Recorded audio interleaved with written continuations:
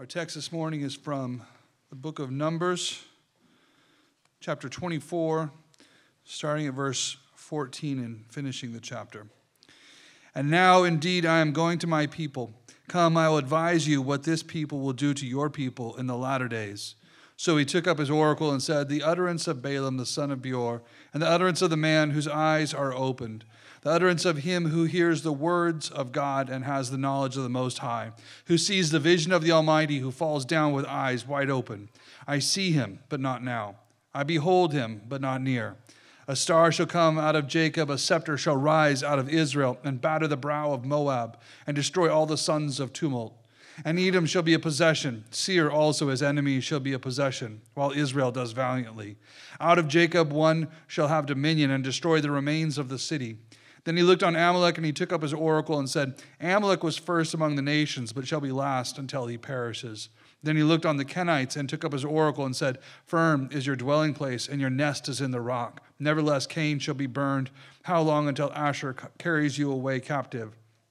Then he took up his oracle and said, Alas, who shall live when God does this? But ships shall come from the coasts of Cyprus, and they shall afflict Asher and afflict Eber, and so shall Amalek until he perishes. So Balaam rose and departed and returned to his place. Balak also went his way. Let's pray. Our Heavenly Father, as we come to a holiday that culminates with gift giving, may we first have our hearts and minds oriented to the greatest gift of all. Please fix our eyes on Christ, and may everything else in our life be oriented to that one firm and certain fixed point. And would you please use our study of your word now in making clear to us the reality and centrality of Jesus Christ. We pray these things now in your Son's name, and amen. So we're now in the fourth prophecy of Balaam. And it's at this prophecy that we start to see how it is that this series of we've done three prophecies from Balaam already. This is the fourth and the final one. And it's in this fourth and final one that we see why it is that this is an Advent series. The earlier ones, you might wonder, what does this have to do with Christmas? But we see it culminate in what's clearly an Advent message. And it's right there in verse 17. I see him, but not now. I behold him, but not near. A star shall come out of Jacob, a scepter shall rise out of Israel, and batter the brow of Moab, and destroy all the sons of tumult. This is the star of Bethlehem. It's finally fulfilled in Matthew chapter 2, starting at verse 1. Now after Jesus was born in Bethlehem of Judea in the days of Herod the king, behold, wise men from the east came to Jerusalem, saying, Where is he who has been born King of the Jews? For we have seen his star in the east and have come to worship him. So this prophecy in Numbers 24 finally finds its fulfillment in Matthew 2, the star that leads the wise men from the east to Jerusalem, announcing that a king has been born in Israel, leading them to Jerusalem, inquiring of Herod, and then from there on to Bethlehem and taking them to baby Jesus in the manger, where they bring the gifts to him and recognize him as the king that has been announced by this star. This star is an ever-present symbol for our celebration of Christmas. It's on top of many of your Christmas trees, right? It's on the front of the Christmas cards that you send to everyone. That star is a really important symbol for the celebration of Christmas. And here in Balaam's fourth prophecy, we find out why it is that this star is a symbol of Christmas. Now, we look back to this section here. Remember that three times in a row, looking back over the past three prophecies of Balaam, three times in a row, the curse that Balak sought to get against Israel from Balaam, he's trying to hire him to cast a spell to curse Israel. And three times in a row, this curse that Balak sought to get against Israel has backfired and has become a curse against Balak himself and against Balak's nation of Moab. It's a bit of poetic justice that we should come to expect of God. This is something that he tends to do again and again. We have David in the Psalms multiple times praying that what God's enemies are plotting for God's people, that God would flip it on them and have them fall into the traps that they themselves have set. You think of Psalm 141, verse 10. David prays, let the wicked fall into their own nets. So you set up a trap for someone, and if you're doing it to God's people, God works it so that trap becomes a thing that you fall into. And it happens again and again. You think of Haman, who sees Mordecai, hates him, sets up the gallows that he intends to hang Mordecai on, and then God works it so that Haman himself is hung on the very gallows that he built for Mordecai. And if you think about it for a moment, it's kind of like a flipping of the golden rule, or the flip side of the golden rule, maybe I should say. So it's do unto others as you would have them do unto you. But in this, you have what you would have done unto others will be done unto you. What you would have done unto others, that's going to be done unto you. And it's built into the Old Testament law. I think of Deuteronomy 19. There you see the penalty that you're supposed to have on somebody who gives a false witness, attempting to get somebody convicted of a crime that this person knows they didn't do, but they want to see them go down. So they lie in court to get somebody in trouble. Starting verse 16. If a false witness rises against any man to testify against him of wrongdoing, so you're going to court to swear that this person did something and you know they didn't do it, but you're going to lie because you want to see them go down, then here's the penalty when that's discovered. And the judges shall make careful inquiry, and indeed, if the witness is a false witness who has testified falsely against his brother, then you shall do to him as he thought to have done to his brother. So you shall put away the evil from among you. If it was a death penalty that this person would have suffered, then you're going to be executed because you were trying to murder them using the court system. So what you would have done unto others is going to be done unto you. So it's built into the law, and I think Balak has experienced this 3 times in a row. He's trying to curse Israel, and it keeps boomeranging back and getting him instead. And Balaam is seeing the futility of this, and he knows we can't keep at this. We're not getting this done. And so he can't curse Israel. And since he can't curse Israel, he's trying to think of what he can do. And so the best that he can do is he can give Balak a prophecy of what's going to happen in down the line in future years. So he's going to give Balak a prophecy to show him what will happen. And so he falls into a trance again, and you see that in verses 15 and 16. It's the same thing that happened in verses 3 and 4. So you remember in the third prophecy, he doesn't do it like he did the first 2 times, and he falls into a trance, and he's just sort of revealing what God is showing to him. And he repeats the same beginning, the utterance of Balaam, the son of Beor, the utterance of the man whose eyes are opened, the utterance of him who hears the words of God. And then this part is different. He adds this, and has the knowledge of the Most High, who sees the vision of the Almighty, who falls down with eyes wide open. He's underlining the fact that he knows what he's receiving is not just from any random, Canaanite god. He is receiving a vision from the Most High, from the God of all, from Yahweh, the God who is the God, Most High, God over all. And he's revealing this vision now to Balak. So he reveals him. Once more, he's revealing what God has shown him, not any God, but the Most High God over all. And what he sees in this vision is this, verse 17. I see him, but not now. I behold him, but not near. A star shall come out of Jacob, and a scepter shall rise out of Israel. He sees one rising up in Israel in this vision. He sees Israel. Remember last time he saw all the tents of Israel. He sees them all laid out. And as he's looking at them now, he sees one rising up out of Israel.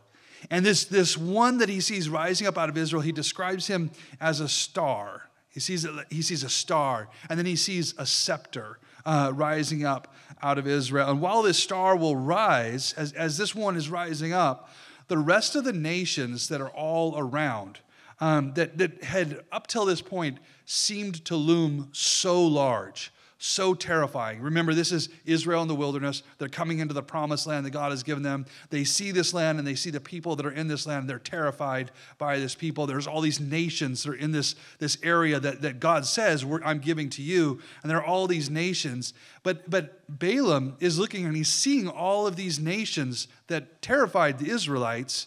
But as the scepter rises, as the star rises, he sees all of them fall away. He sees all of them conquered, crumble, and fall apart as this scepter comes up. And what's interesting is you go through this list of nations here, and what's weird is how little we know now of these nations.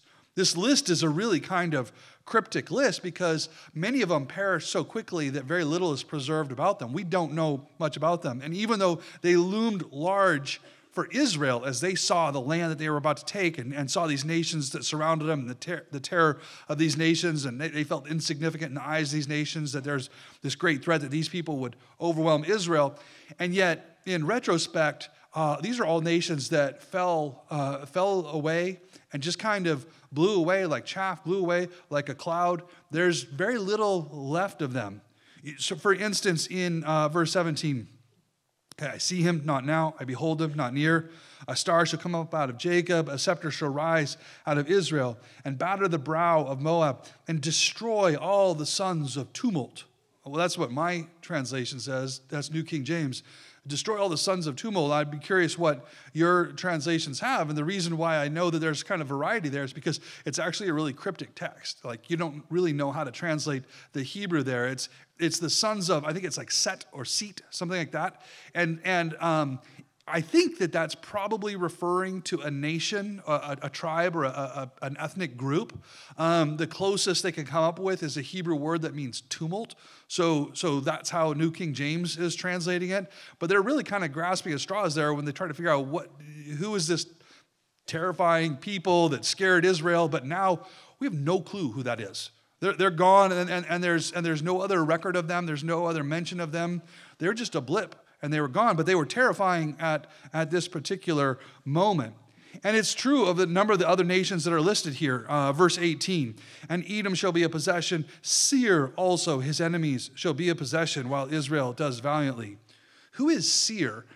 There's a Mount Seir that's south of the Dead Sea.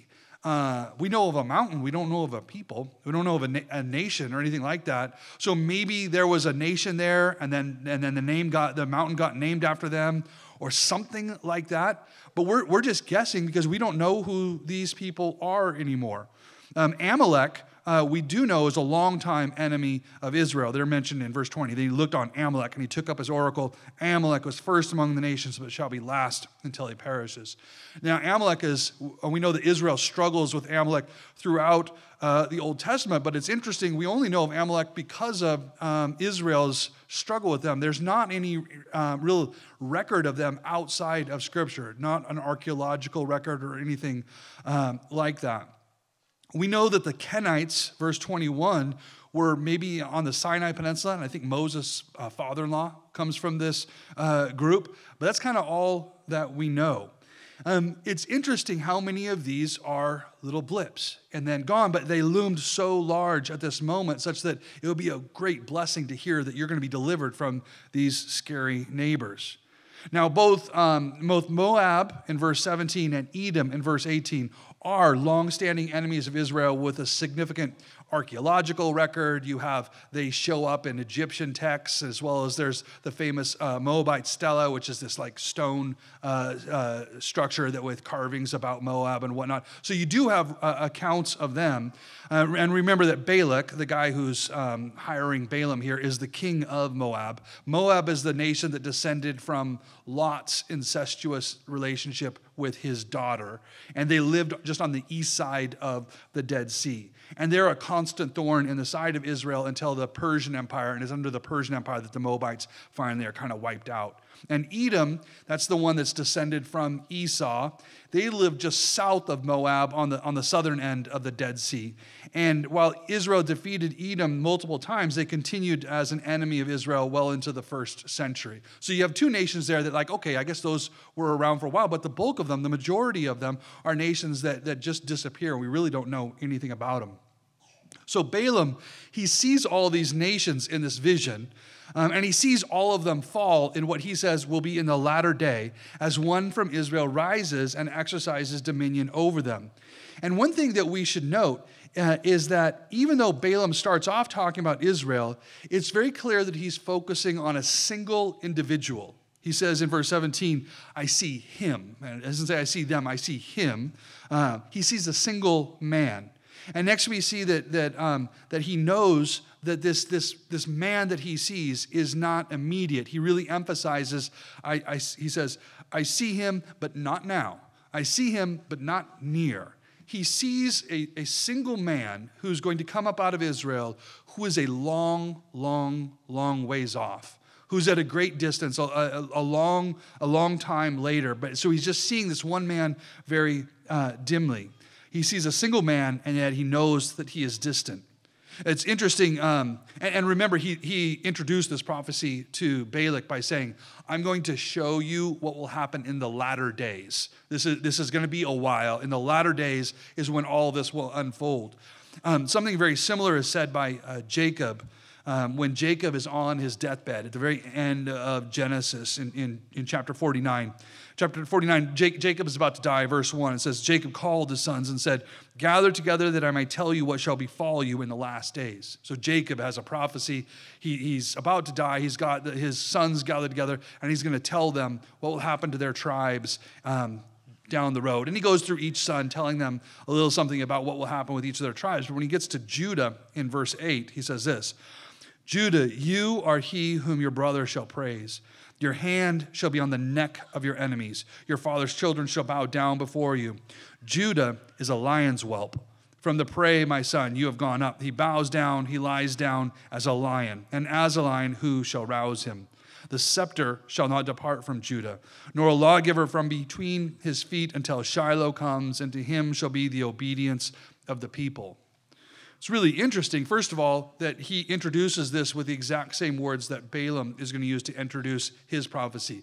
I'm going to tell you about the latter days, what will happen in the latter days. And in the Hebrew, the phrase is identical. He's using the same way of introducing. I'm prophesying and telling you something that will happen down the road. And he singles out Judah, saying that in Judah, in the latter days, there will be a lion. Which is interesting because that's the image that Balaam in the previous three prophecies he keeps describing Israel as. There's a lion. They're a lion, and the lion that's going to destroy all of his enemies. Everybody else will be prey in front of this lion. And he says also, Judah, you'll have a scepter coming up from you, which is again what Balaam says, that there will be a scepter that will arise. Jacob and Balaam are both having visions of the same thing. This individual who rise up, specifically descended from Judah, who will be a lion, who will have a scepter, and Balaam adds, who will be announced by the coming of a star. It's interesting, we just recited this in the definition of Chalcedon. We're talking about Jesus, the only begotten God, the Word, the Lord Jesus Christ, and then it says, even as the prophets from earliest times spoke of him. And our Lord Jesus Christ himself taught us, and the creed of the fathers has handed down to us. The prophets from the earliest times have been looking forward and seeing the coming of the Messiah, the rise of the scepter, the lion, announced by this star. Okay, this is what Balaam has seen, only Balaam sees this coming a scepter announced by the coming of a star. Now, both Pastor Sumter and myself have emphasized over the last few sermons that when Balaam in these visions, he's looking at Israel, and we said that when he's looking at Israel, he's seeing Israel through the lens of his covenant. The covenant that was made clear with Abraham, that when Balaam is looking at Israel, he describes Israel by the attributes of his covenant with Israel, particularly when he says, I look at him and I don't see any iniquity in him. How is that possible if you're really looking at Israel, that you don't see iniquity there? Well, it's only possible if God is looking at Israel through the lens of his covenant promise. It describes how he sees Israel as this fruitful, bountiful nation. And all the different elements of the Abrahamic covenant keep getting repeated in Balaam's vision and the way he looks at Israel. But what we see here is that while these blessings are all there for a nation, this covenant is there for a nation, but this covenant is made possible by the coming of one single man who comes as the fulfillment of the covenant. Why can God look at Israel and see Israel like that? Because when he's looking at Israel, he's looking at Jesus. He's seeing our covenant head. He's seeing the one who was promised. He sees him, and all who are in him experience covenantally this blessing, this promise that has been given to Abraham, but fulfilled in Jesus. Now, the Jews widely understood that a king was going to come as the fulfillment of all these promises.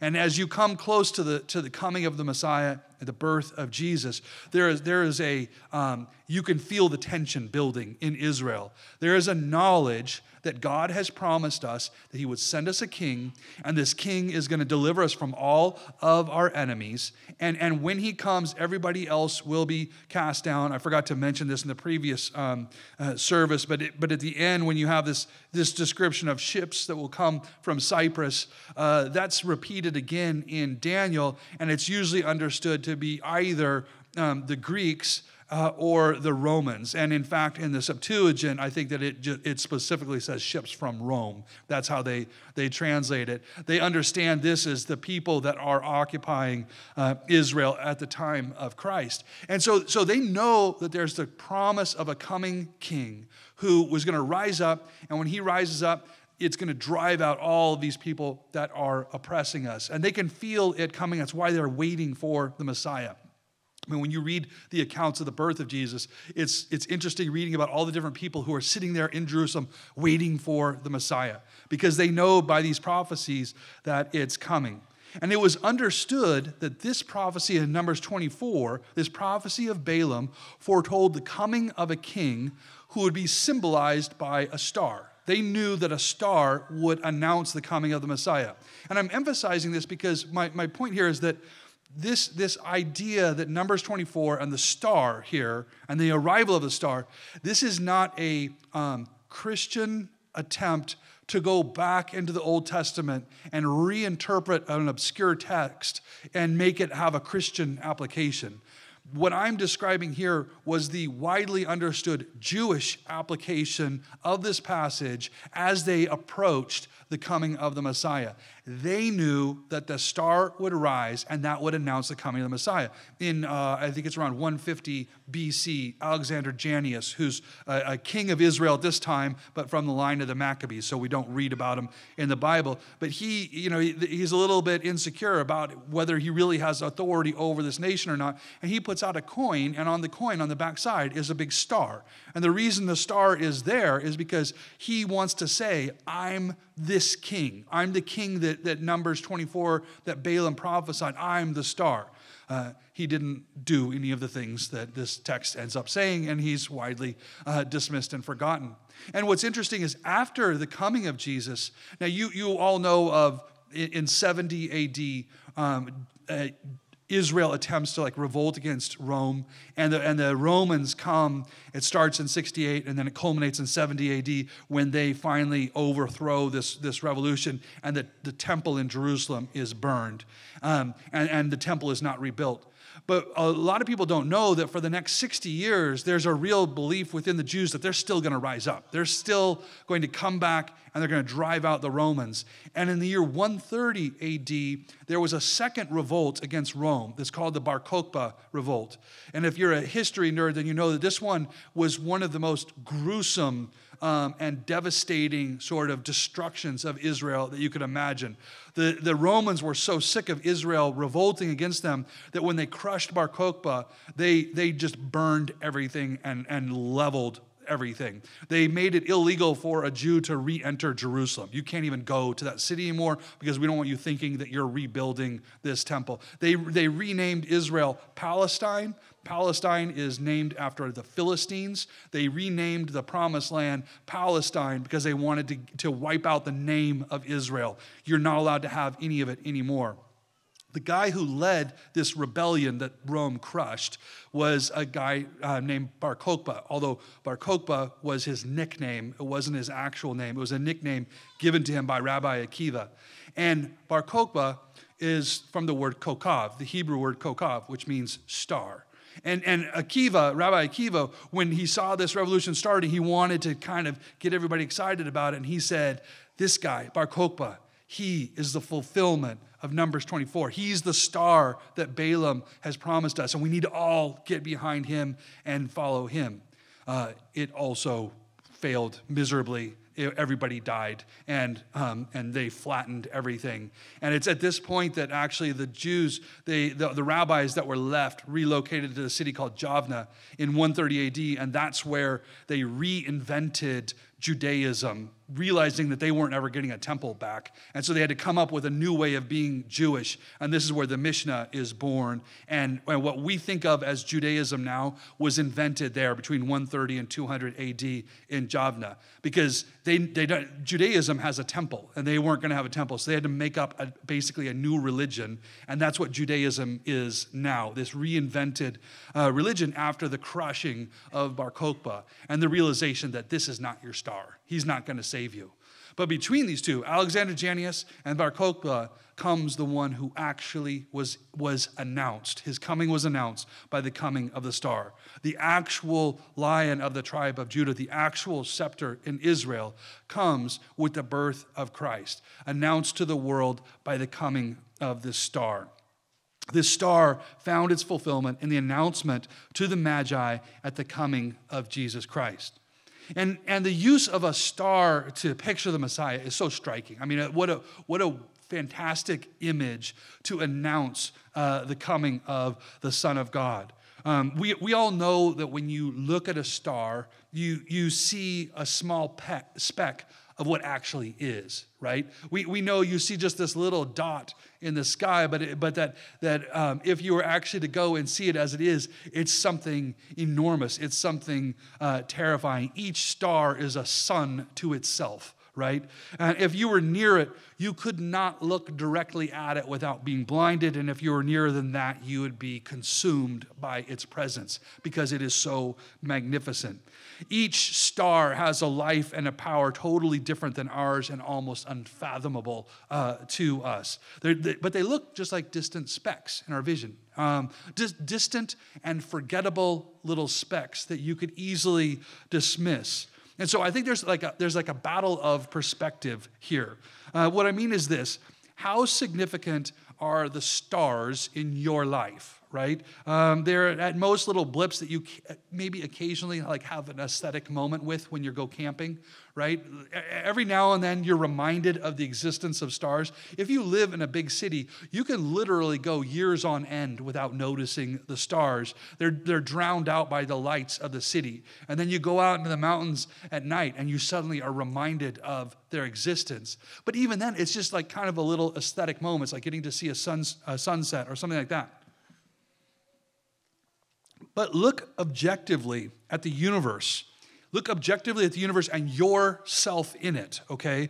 And now ask, how significant are you compared to those stars? You are a little smudge, compared to the glory of one of those stars. Compared to them in their size, in their splendor, in their power, in their heat, in their brightness, you are the speck, not the star. And I think this is why I say a star is such a perfect way to announce the coming of Jesus. Ignored by many as an insignificant part of their lives, when in actuality, they are the ones who are dwarfed by its significance and glory. The announcement of the coming of the Son is so much larger than each of us that you can go right past it without hardly noticing it, but we are the speck in comparison to it. A star will rise, Balaam says, he says, a star will rise and it is far off. It's distant. It's a speck in the night sky. It's at such a great distance. And yet, the rising of that star is the most significant point in these four prophecies. It's the thing that is the powerful announcement in all of them. And you can imagine somebody that's sitting there at the time saying, no, it's the Kenites. That's the terrifying thing. Or no, it's the sons of tumult, or whatever that nation is. Those are the scary people. Those are the pressing problem. You can imagine being in the story, and any number of these nations that's described surrounding Israel, those seem like the terrifying and large thing. But the star is by far the more significant than all the other nations that are listed here.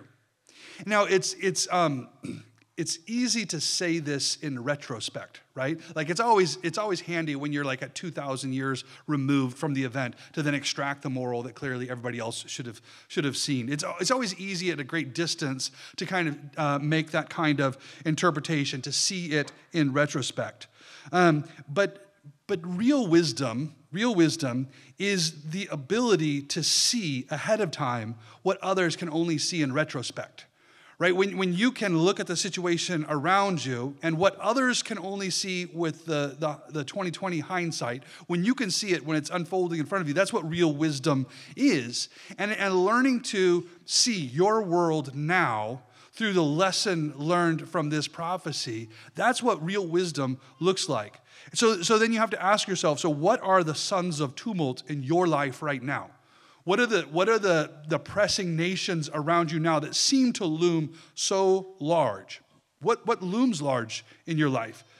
Just ask that question for a moment. What looms large in your life? And an easy way to tell is when everything goes quiet, what occupies your mind? Where does your mind go? Where do you start thinking and plotting and imagining and trying to work through that, or worrying and stressing out as you think about that looming thing? Maybe it's when you wake up in the morning and you're still pretending that you're not awake and you're laying there with your eyes closed, trying to not let the day actually start. And then that thought comes into your mind and you start working through that. Or maybe it's at night after everything is dark, everything is quiet, and you're laying on your bed waiting for sleep to take you away, but you can't help but have your mind go there as you work through it again and again. Maybe it's when you're on a drive by yourself and your mind is working on this. What is the son of tumult that is always coming in that you are wrestling with? What is it that creeps into your mind and occupies all of your thoughts? Think about what it is and name it. Name it to yourself. Name it for a moment clearly to yourself.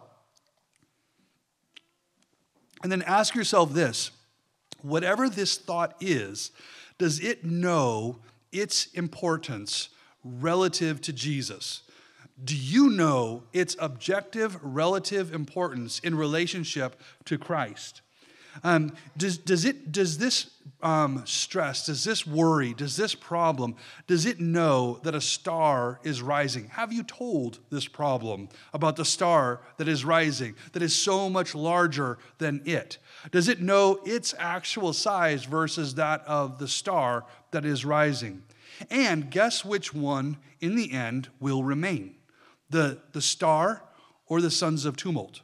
Right? We know that the sons of tumult will fade away, will blow away, will wither and blow away, and that star will rise, and that star will grow, and that's what is going to remain. And the great thing about a star is that despite its great distance, it is the premier fixed point in the night sky by which everyone can orient themselves, right? For how many centuries have we both figured out our place in space and in time based on the stars, right? It is the perfect orientation point for all of your life, letting you know where you are in both space and time. That's what a star does. We navigate both space and time by the stars. And whatever that tumult is, the star is actually your path through that tumult. It's the thing that leads you through whatever that stress is. And you have to sit and picture this for a moment because it's such a really incredible parallel that God manages to set up for us with this story. Because think about this for a moment. Balaam we're told, was a sorcerer, and he comes from the east. He comes from the east. We're not totally clear exactly where it is he comes from, but he comes from the east. Balaam shows up, and he's a sorcerer. We're told that he's attempting to use sorcery against Israel. And he comes to Balak, who is a Moabite king, a king in the nation, in the area that will be the promised land of Canaan. But he is a king reigning in this area. And he has Balaam come, and he gives him news of a star, and the star announces the coming of a king, and the coming of the king announces Balak's own doom. Okay, so that's what has happened here. Well, fast forward about 1,600 years or so to the very first Christmas, and what is it that happens? The Magi arrive in the court of Herod the Great. The Magi have this long, they're kind of like this long mystical line that are in Persia. If you're an NSA student and you get to read your Herodotus, you'll find out all about the story of the Magi. And they're this mystical kind of line within Persia that are known for, well, they're being mystical. They are sorcerers, I suppose. Our word magic actually is just from the word magi. That's where we get the word magic from them, because that was a power that they were supposed to have. So magicians, it all derives back ultimately from the magi in Persia. So the Magi are actually like a really close parallel to Balaam in this story. They're these magicians. They come from the east, and they show up in the court of this king. And Herod the Great he's the king in Israel, but what's interesting about Herod the Great is he's not an Israelite. Herod the Great is not a Jew. He was given the throne over Israel by Rome, but Herod the Great was actually an Edomite, which is interesting because we have the Moabites and the Edomites are the two nations that are listed here that actually make it some bit of time. But the Edomites are one of the nations that are listed here in Balaam's prophecy. So Herod the Great is an Edomite king who has the Magi, these magicians from the east, show up, and the magicians from the east announce that a star has come up, and the star announces the king of Israel. All right, and Herod knows right away that he's in trouble. That's why he sends them out to go and try to kill all of the babies. The conversation then between Balak and Balaam closely parallels the conversation between the Magi and Herod. It's the same thing that's going on there. Both Balak and Herod hear about the rising star, the rising king, and they see their own kingdom threatened by it. The rise of the star of the Messiah then announces a threat to all of the surrounding kingdoms, and this is a threat to all competing kings. But it's important to notice that when Balaam sees a star, he emphasizes that what he sees is a long ways away. Balaam says, I'm seeing something, but it's a long ways away, just as Jacob saw something a long ways away. But it's something that then finds its actual fulfillment in the coming of Christ. That's the real true fulfillment of it. But that means then, if the true fulfillment of it is then the coming of Christ, that means that the overthrow of the nations that surrounded Balak, the overthrow of those nations which were immediately around Israel, prefigured, or maybe were only a preliminary fulfillment to the real, true, and ultimate fulfillment, which is the conquest that comes with the coming of Christ. So when Balaam is sitting there and seeing this king that's going to conquer, the conquest that he sees is actually the conquest of Jesus Christ. It's only prefigured in the conquest of the nations around Israel, or it only has a preliminary or initial fulfillment there. The real true conquest is the conquest that comes when Jesus comes. This is a victory that is ultimately fulfilled in the coming of Jesus Christ and his victory through his death and resurrection, his victory over sin, death, and the devil. And this is the conquest that this prophecy is pointing towards. Right? That's the real conquest that Balaam is seeing. And this means then, if you think about it, that this victory that is prophesied here in Numbers 24 includes in it a prophecy of Jesus' victory over sin, death, and the devil in your life. It actually is something that is playing out in your personal life. Jesus' victory over sin, death, and the devil in your life is being prophesied right here. All the little petty battles that are going on in your heart, all the little petty kingdoms that are fighting for the loyalty of your heart, right? Balaam is seeing, prophesying their defeat in the coming of the Messiah and the enthroning of the Messiah. Their defeat at the hands of the Messiah is foretold by the rising of this star.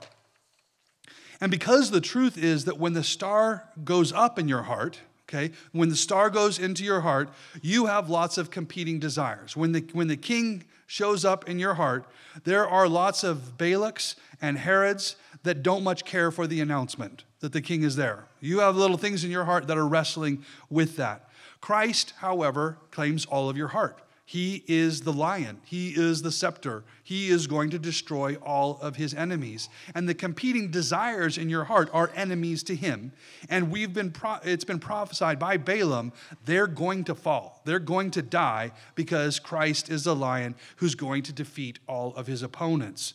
So Christ claims all of your heart, all of Christ for all of life, for all of your individual hearts. And your heart hears this, and then your heart has a tendency to go in search of a Balaam to try and counter this claim. Can I hire you to do something about this exclusive claim of Christ on my life? Right? Jesus comes as the Prince of Peace, but you kind of want a Prince of Panic to also have room somewhere in your heart. Or Christmas comes as a holiday of gift giving, which is really appropriate if you think about the Magi showing up with their gifts for baby Jesus. And so we celebrate Christmas with gift giving. But there's nothing like a holiday like Christmas and gift giving to fill your heart with envy and resentment, for all the little petty tyrants to pop up in your heart and compete with your loyalty.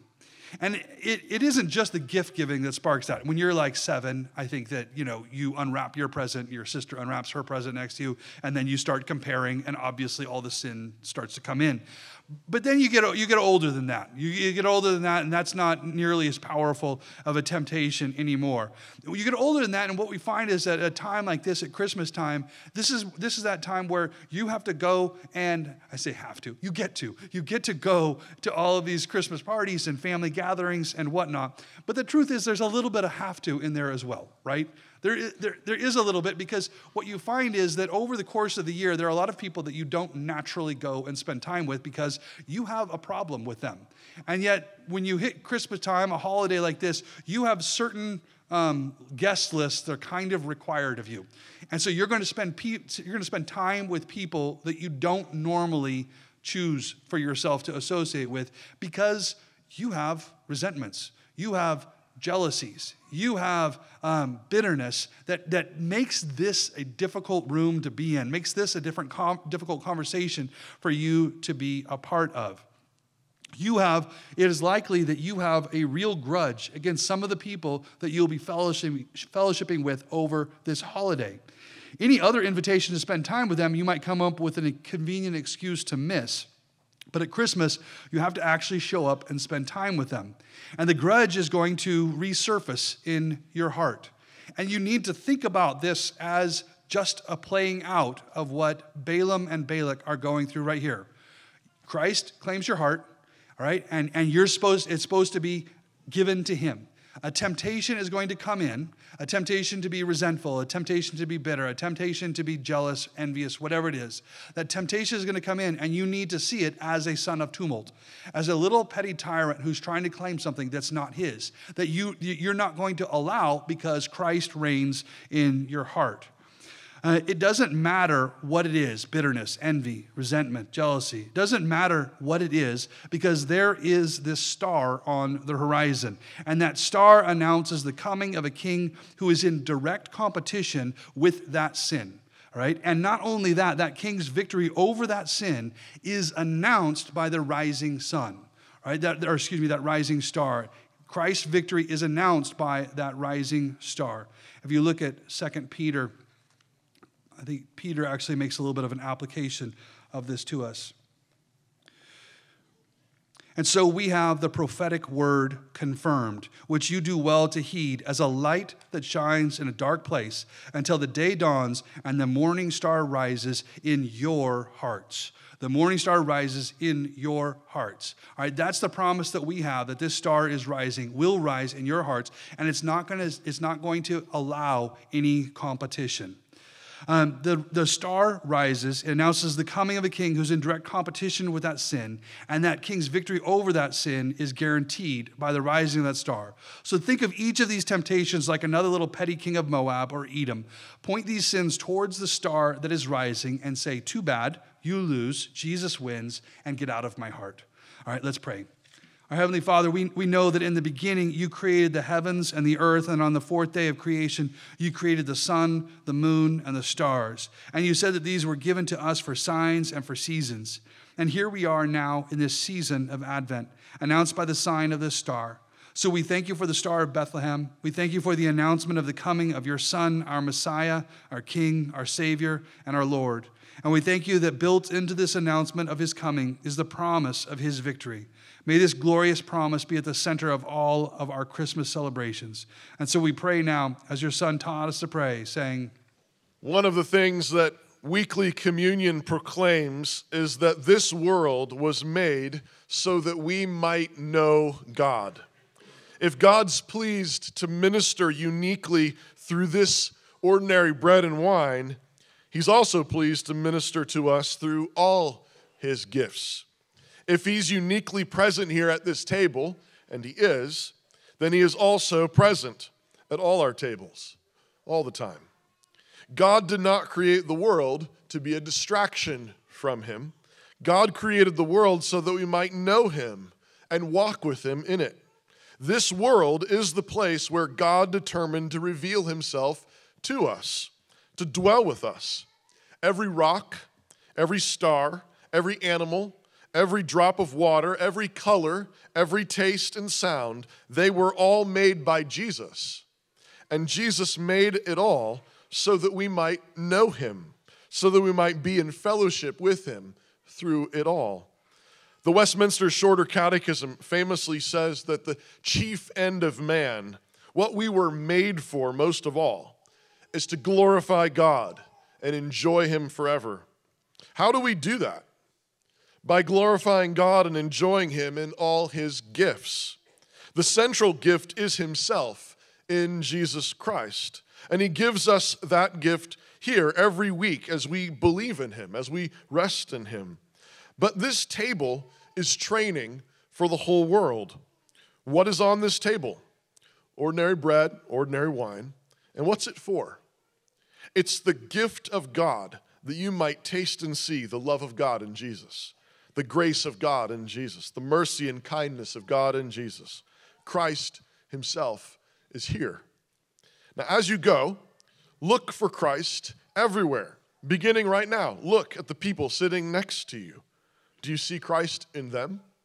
Do they belong to Jesus? Then he dwells in them, and he is everywhere. He did not make this world to hide from you. He made this world so that you might find him everywhere. And as you give gifts and hang lights and bake cookies and sing carols, see him there, hear him there, taste him there. He is good. Of course, you should not give beyond your means, but neither should you feel bad for generous, lavish gifts. Christ is a generous, lavish gift. And when you give generously, you are giving him. He is here. He is Emmanuel, God with us. So come and welcome to Jesus Christ. It's pretty amazing to think about Balaam some 3,000 years ago, 3,500 years ago, seeing the conquering star today. I mean, that's what he was seeing. He was seeing the star rising, the scepter rising, Jesus, he's born, but the whole prophecy is that he rises to scatter his enemies, to scatter all his enemies. So there's still enemies, the enemies around us, the enemies in our heart. That's what Balaam saw. He saw that victory. He saw that king coming, and he has come, and he is reigning until all of his enemies have been put beneath his feet. The two charges of one is, you heard it first of all, just a charge to resist temptation. Don't even give room to temptation this week. Why? Because Christ is king. He is a star. He's risen in the east. His kingdom is so much greater than any other little petty tyrant can offer you. Right? Just compare it. How big's the star? How big's this temptation? It's nothing. Don't give room to it. And then, if you do, If you give in, you have a bad attitude, get cranky, you know how to kill that enemy? Confess it. Confess it to God. Confess it to anybody you've sinned against. Make it right. That's how you put to death sin in your life. Put it to death. Conquer it. Because Jesus has won. Because Jesus has come. And go with his blessing to do these things. Now to him who is able to do exceedingly abundantly above all that we ask or think, according to the power that works in us, to him be glory in the church by Christ Jesus to all generations, forever and ever. And amen.